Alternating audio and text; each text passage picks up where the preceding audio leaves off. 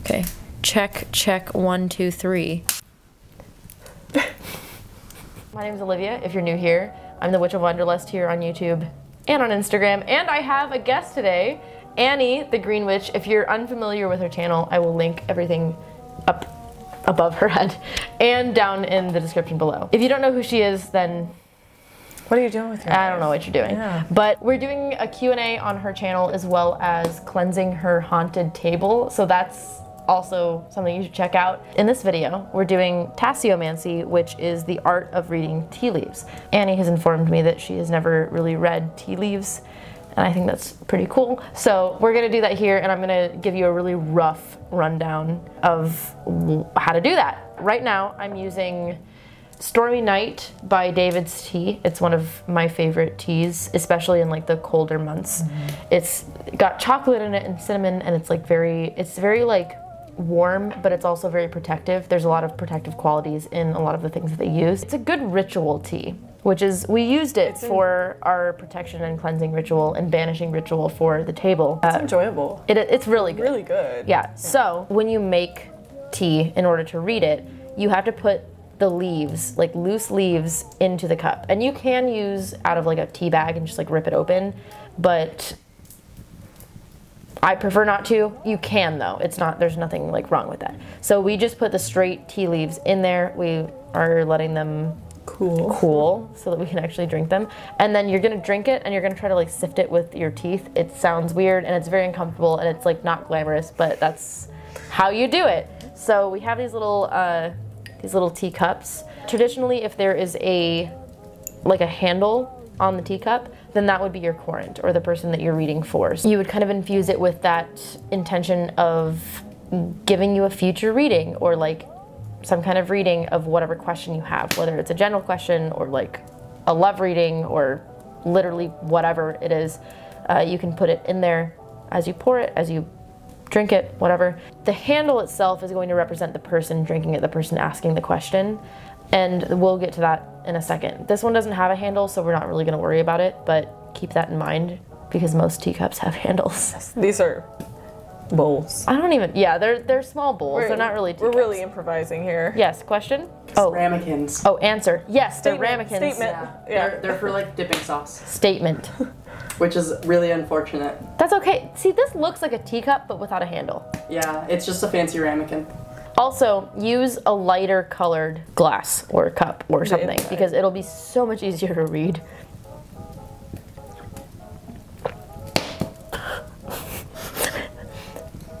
That's gonna happen.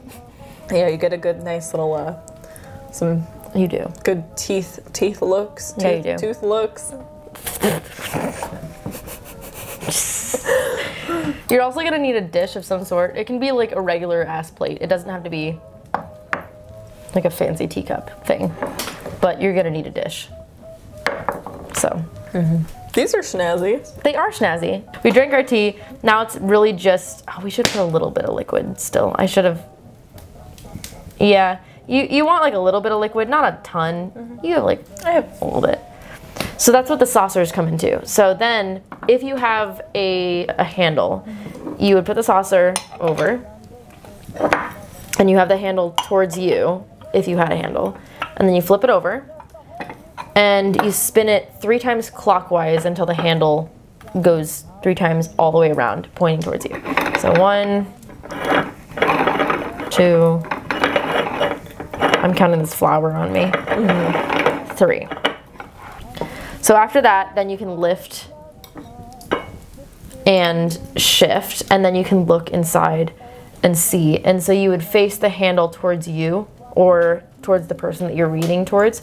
So if I was reading for Annie, I would have the handle facing towards her and shift it 3 times around, and then I would look at it. From the top of the lip lower, things to the left would be more of the past influences, and things to the right would be more of the future influences. So it's kind of like a grid, but then you kind of look at it and you really have to just not think here, which is really hard to do, but you just kind of have to like look at it at different things and see if you can see different shapes. So like, do you see any shapes in your tea leaves? Or if you can, like I'm able to blur my eyes.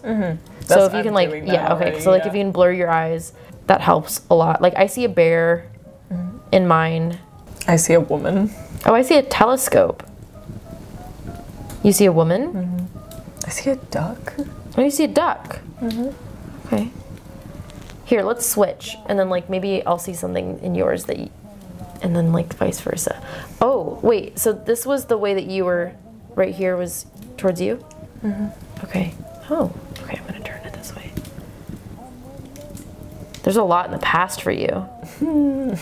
Like that. Like it's like fully that way. Oh, I definitely see like a raven, for sure, in yours. Oh, I see a bat too. Ooh.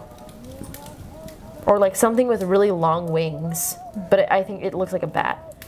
And again, this like, it's so interpretive, which I think a lot of people have a lot of issues with.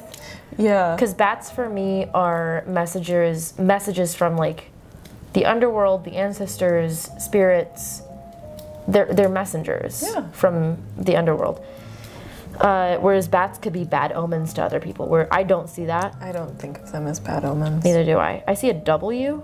I see glasses on here. I see glasses. Yeah, I see a W.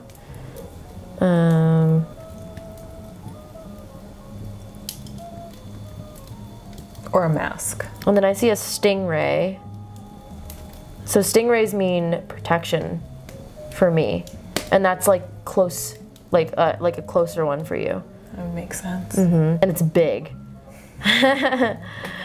And then I see a giraffe. Ooh. Yeah, I don't know what a giraffe, I've never seen a giraffe before. Yeah, I see a lot of like flying animals. I see a phoenix in the past. Like, so everything on the past is like this, it's huge. I don't know if you can see it, but it's like this huge phoenix. This side is this giant, like everything is in the past. And there's like scatters, a lot of flying in your cup. You have to blow your eyes for it. It's little. Oh, I see it.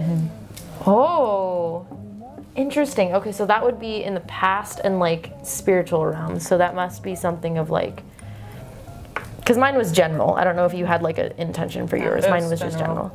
I guess I would probably see that as more as like maybe me trying to cover up like a piece of my practice. Yeah, and that makes sense for me, for sure. I think it's very fitting. That's fascinating. I loved hagiography. So that's the cup. But the saucer is all external forces or like external environment things, like things that you just cannot control. And I mean, like so is the cup, but like these are like people in your life or like situations in your life a lot of the time. And these are all things that are outside. So like I definitely see a bat in mine. And the more there is, the more drama there is. It seems like almost you got a little more than I. Okay, look, I've seen people where it's like just a few bits and like the whole thing comes out and I'm like, bro, you need to, I'm like, you need to calm down. That's like the average, I feel like. And drama is not always a bad thing. You know, drama is not always bad. It just means like there's more things happening externally within your social compass. So it's not awful. In mine, I see a bat. Let me see yours. What do you see in yours? I mean, I am. That's the thing is like you can't look too hard. Yeah. You just have to like see things. Like when you see things, you're like, oh yeah. And it takes practice. It really does. I still see a lot of flying. I see an eagle, kind of right in the middle of here. That's like I see a perched dove. And in yours, I see like it's like a shelter. Like I see some kind of shelter, and it's like a very basic shelter. You see it? Yeah. Something like homey and like comfortable. Right underneath like a bramble. Yeah. Or the shelter, the bramble is underneath it. And then the shelter is built on top of it. So like, it's almost like you trying to find or build a home on top of something that's very, not barren, like dangerous. Pokey. Yeah, something that is usually seen as dangerous, but I think that that's kind of on brand for you. It's very on brand for me. That's very accurate to this moment of my life, which is. Yeah, I also see an A. I do see a lot. I see a lot of flying as well. Yeah, I see this. I see a hummingbird actually, which is great. Hummingbirds are love, and like And it's like a sweet love. It's not like lustful or whatever, you know, which is fine, but you know, like it's like a sweet, like new spring, like butterflies, like love. Like it's a good love. I like those. Anatomically correct heart is what I see. Thank you. Like here. Up top, yep. Yeah, you see it? It's perfect. It's so good. Perfect. Yes, and then I see like a diving bird. Do you see that too? Yeah. It's the more water. The more water is in your thing is like the more emotional aspect. So that's why it's like more drama. Yeah. It can vary, you know? Mine's not bad. No, yours is not bad. No. So tea leaf reading is a lot of figuring out what symbols mean to you, and I think that's the hardest part because like I don't know what the fuck a giraffe means, and I saw that in yours, you know, and I would think maybe like the first thing that comes to mind is maybe like reaching for things that are difficult to grasp, or maybe like realizing that you have further of a reach than you think that you do. Something reaching. Yeah, something reaching, but that's not something that like you can also Google it and see what connects. Yeah.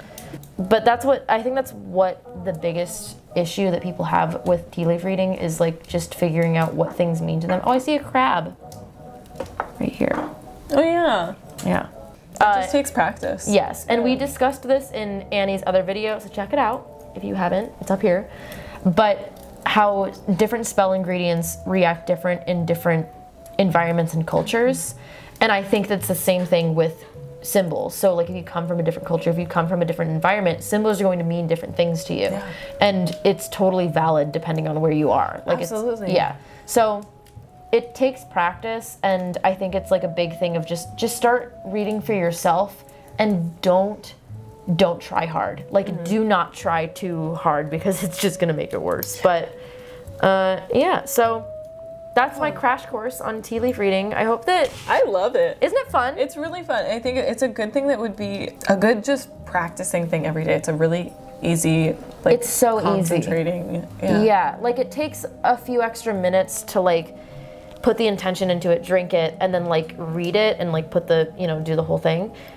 But it doesn't take long, and especially if you are on a time crunch, you are kind of forced to like okay, what do I see? What do I see? What do I see? What do I see? Which could be the most honest. Yeah, exactly.